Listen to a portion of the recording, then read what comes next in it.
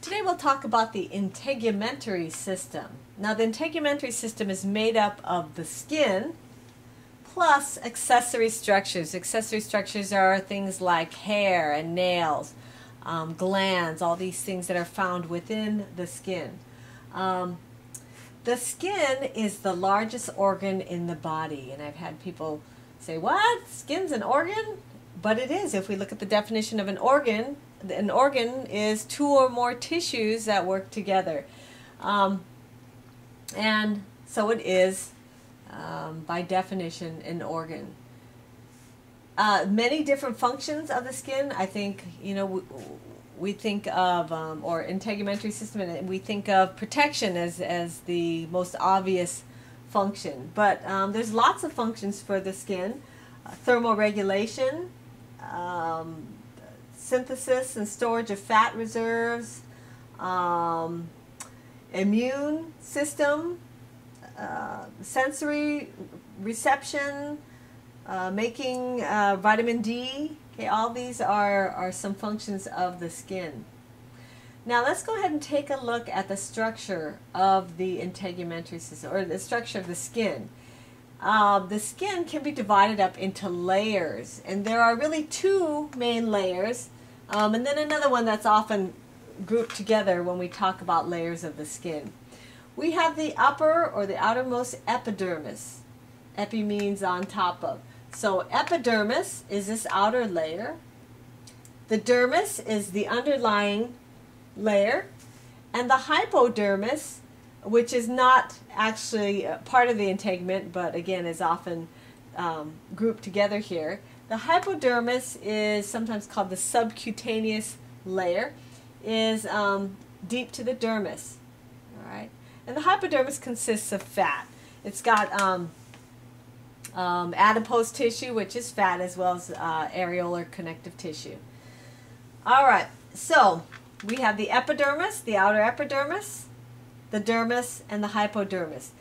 The epidermis is made up of 5 layers, and I'm going to draw a picture of just the epidermis in a second. But this is real important to not get confused between, the skin layers and then the epidermis. So the epidermis is made up of 5 layers in this outer section. The dermis is made up of these 2 layers. Okay, and then of course the hypodermis deep to that. So now let's go ahead and take a closer look at the epidermis, again only this outer region, and the 5 layers that comprise the epidermis. Maybe I'll just mention here that the 2 layers of the dermis are there's a layer called the papillary layer here, and then this deeper layer is the reticular layer, and you can read more about that because we're not going to cover that in this video. So again, let's take a look at the epidermis, and I'm going to quickly draw that.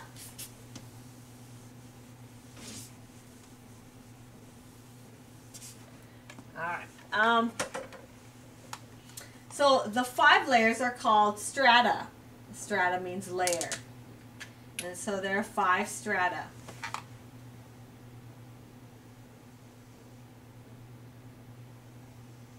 There's 1 layer.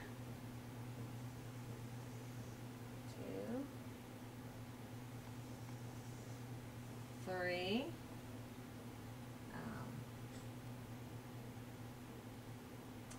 Let's see.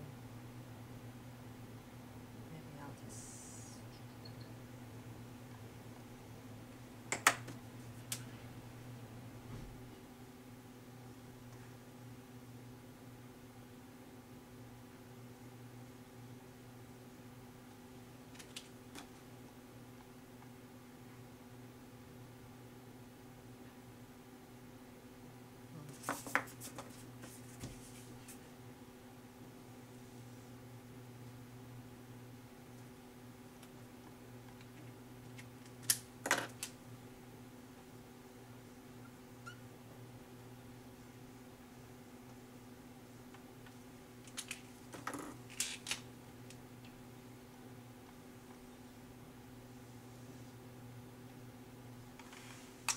All right, so the outer layer is the stratum corneum.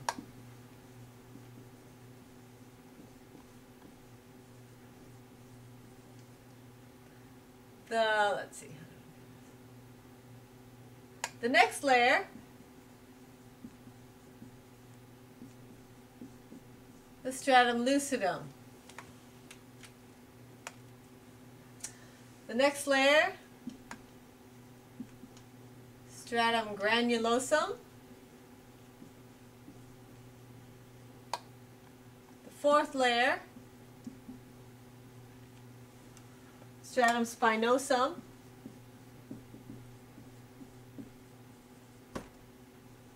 And the deepest layer of the epidermis is stratum basale, the basal layer. Right? And so remember, this is all epidermis. And deep here we have the dermis. Okay, so we should never forget where we are actually looking in the skin. A mnemonic that I've heard before is Brent's skin grows like corn.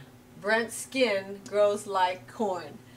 You can Google skin mnemonics and it'll come up with all kinds of neat mnemonics to remember. A little bit about each of the layers. The stratum corneum is made up of stratified squamous epithelium.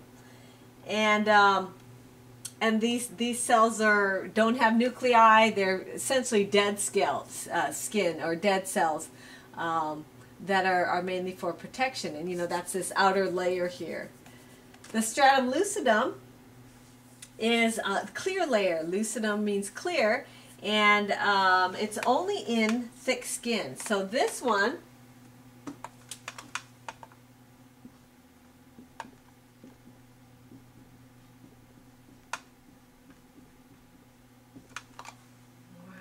So this layer is missing in thin skin areas that have very thin layers, like the eyelids and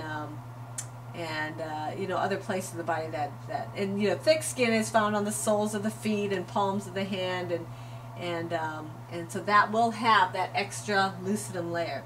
The stratum granulosum, named for it has like a grainy appearance in it. They're granules that are found in that layer, and that's indicative of a process called keratinization that occurs. So cells are produced in these lower layers, the stratum basale, and those cells, as they're produced, make their way out. So as these upper layers, the stratum corneum, these the stratified squamous cells are sloughed off. As I scratch my skin, I'm sloughing them off.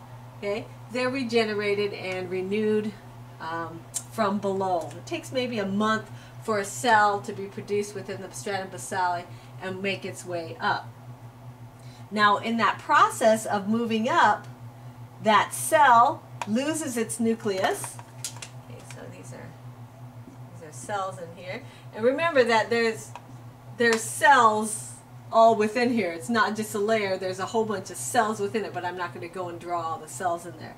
So these cells of the stratum basale, as they make their way up, okay, they begin to change, and the process of keratinization occurs. So in the stratum granulosum, that's where it kind of begins, where the cells lose their nuclei, and they begin to produce a protein called keratin, which is a waxy substance that fills the cells up. And so as they move up, they're filled with this keratin and are dead. Okay. The stratum spinosum, called the spiny layer, is named because during tissue preparation, these cells kind of shrink a little bit and take a spiny look to it. So you look at it and go, well, I don't see spiny cells. It's because it's only when it's prepared for viewing on a microscope, under a microscope. The deepest layer is the stratum basale. Now the stratum basale is made up of cuboidal cells, and this is where mitosis occurs. This is where cell division occurs, and you make the new cells. All right, there's a few things in here. Notice I drew some cells in here. These are melanocytes, which produce the pigment called melanin. And melanin is what gives our skin color. All right. So we may all have the same amount of melanocytes, but they can produce different amounts of that pigment melanin. And what's the function of that melanin? The melanin helps to protect us from UV radiation, because UV radiation can damage DNA, and so the melanin will protect the DNA and prevent mutations from occurring. In addition to the cell, maybe there's some, let me point out a few more structures here. And so if you have melanoma, which is a cancer, skin cancer, melanoma is cancer of these melanocytes. We have these, notice it's kind of wavy here at the lower layers. And that creates these ridges, and the depressions create the fingerprints on our fingers. So here, as the dermis reaches up into the epidermis, this region is called the dermal papilla.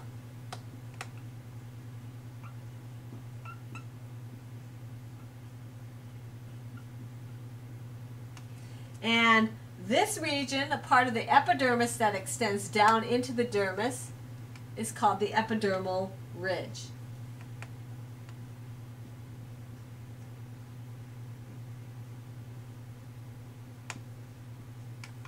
Okay. Let's see, what else do we have? We have also specialized cells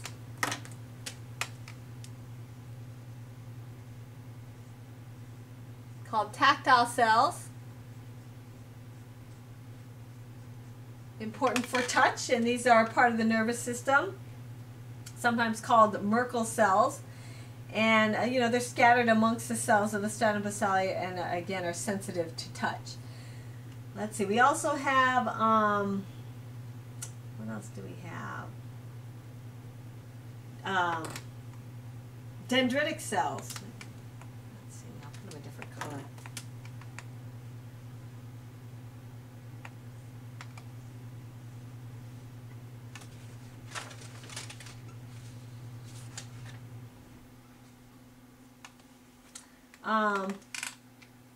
Dendritic cells, sometimes called dendrocytes, they're macrophages, so they're part of the immune system that ingest bacteria and other foreign material that are there. All right, let's see. What else do we have? Now, maybe I should mention, these cells are called keratinocytes, the cells that will, that form the cells of the skin that eventually will be filled with keratin.